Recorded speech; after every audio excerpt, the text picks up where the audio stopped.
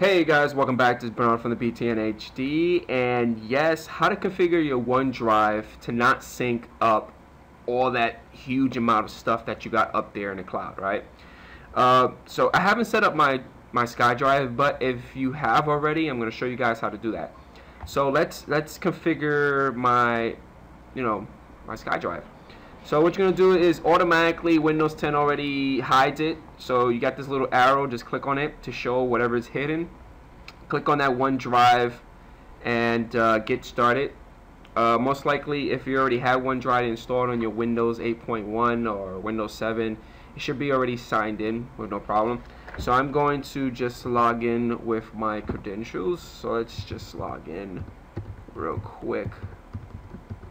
There we go. Hopefully I'm using the right password and sign in. And this is if you're doing it the first time, because if you're doing it the first time, it gives you the option to choose which folders you want synced to your machine. That's a great thing. Off the bat, it actually tells you how much space is going to be downloaded if you don't choose a folder. So from here, introducing your OneDrive folder, you have an option to change the direction or the location. If you have a partition, I'll say drop it on your D drive, E drive. Don't drop it on your C drive because you'd never know. Even though if your machine crashes, you still have the information up in the cloud, right? So I'm just going to leave the default. You're going to click on next. And this is where all the folders are listed.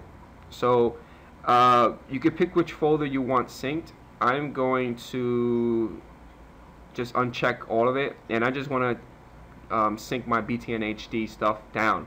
It's real small, so it shouldn't take that long. And from here, click next. If you have all of them synced, it's going to basically pull or push now 1.4 gigs, and that's a lot of information for me. Most likely you have more information than me. You probably have maybe like 10 gigs, 20 gigs.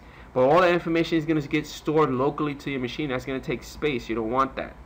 So I'm going to uncheck that again. I'm going to check off BTNHD. So let's click on next.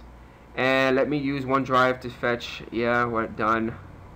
And it's going to start syncing up. That's great. And there we go. Awesome. But let's say you already had your OneDrive already configured. And you know it's already signed in. It's already synced up that 20 gigs of information.